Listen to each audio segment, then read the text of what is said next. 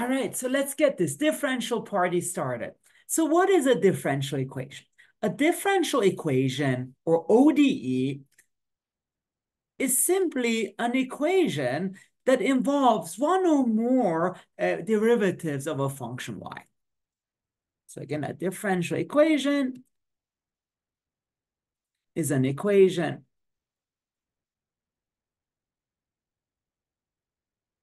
that involves one or more derivatives of a function y. And of course, a picture says 1,000 words. So this is best explained via examples. So here are at least 4 examples, and of course, we'll talk more about them. So today we will actually solve the basic ODE, which is simply y prime equals 2y, which has a very cool application with cell growth. But of course, you could also have second order ODE, which we'll also thoroughly discuss. ODE, such as y double prime minus 5y prime plus 6y equals 0. So we'll completely solve it and also interpret it in terms of mechanics. But really, you have to understand anything that involves a derivative of y is a differential equation. So just to be extra spicy, let's do y triple prime squared equals sine of y cubed plus y, and why not an extra t squared? So this is a legit differential equation, probably too hard for us to solve, but it deserves some love as well. Another interesting thing we'll also talk about is systems of ODE.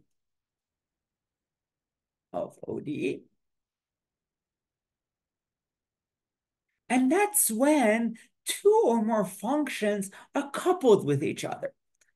Like x prime of t equals 2x of t minus 3y of t, and y prime of t equals 5x of t plus 6y of t.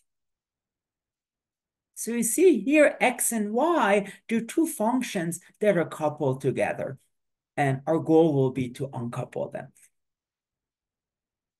And then another thing I would just briefly like to mention are what's called PDE, so partial differential equation. And that is really outside of the scope of the course, but it would be equation involving derivatives with respect to 2 variables, like d squared u dx dt, so the position and time variable, plus u equals du over dx squared. Where again, here, u is a function of 2 variables. So x is usually position, t is usually time, but this is usually covered in APMA 360. And they are more complicated, but also much more interesting.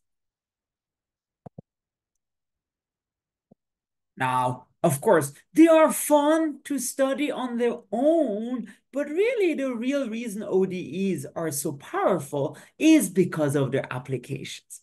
And I would like to mention a couple of them. There's an app for that. Because ODE are really used to model and describe processes in various fields, such as biology.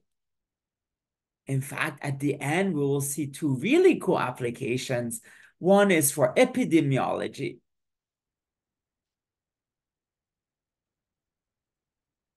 such as COVID.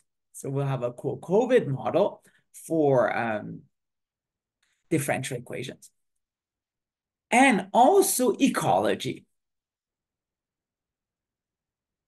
So we will see how a bunny population and sheep population will behave if they coexist.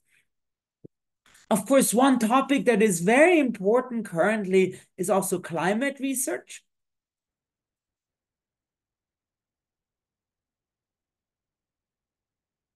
Such as you can actually use ODEs to model wildfires.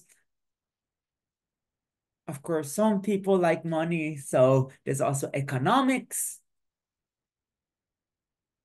So there is, I do want to mention ODE that models the stock market. So if you can solve it, then you can actually predict the stock market. But of course, this is a bit too hard to solve. And of course, the thing that probably originated ODEs, which is engineering and physics. In fact, we will see a lot of applications to those fields. In physics, like mass spring systems, for instance.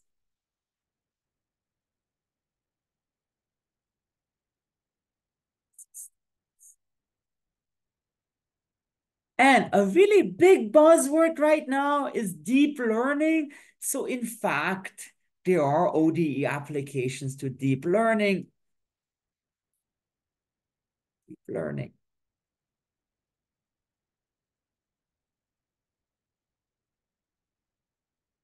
And neuroscience.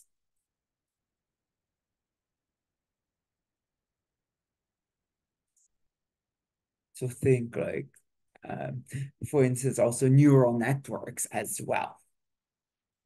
And believe it or not, my friend told me about this, but you can even solve ODEs if there is a zombie outbreak.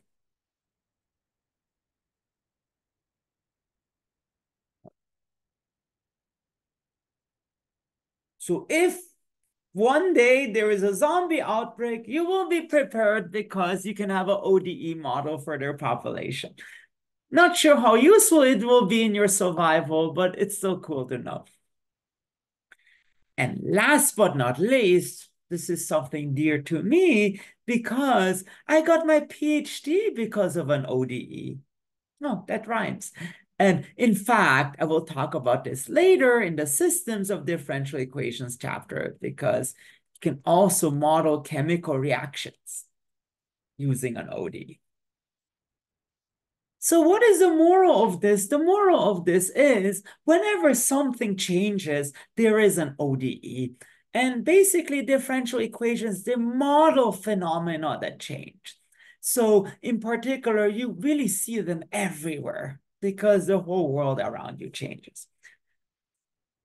Finally, I would like to conclude with a really cool word from my PhD advisor who says, if you can solve all differential equations, then you can solve the universe. What does that mean? Well, not only a differential equation is hard to solve, but also each equation is its own little universe. So when you solve chemical reactions, you gain some insight into chemical reactions. When you study COVID with a differential equation, you gain some insight into it as well. So it really, really is a very powerful subject.